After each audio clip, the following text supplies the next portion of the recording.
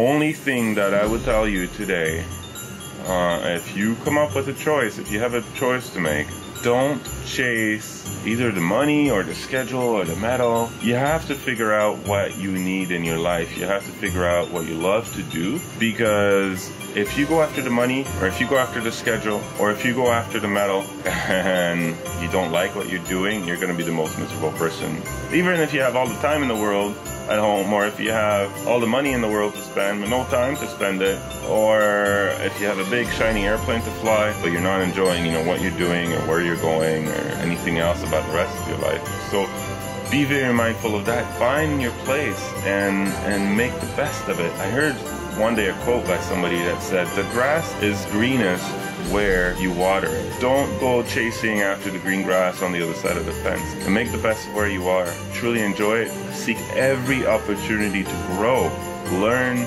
become better at what you do, and you'll never have a bad day at work in your life, because people will see the difference. People will know that you love what you do and you're good at what you do. And honestly, this should be the foundation of your career.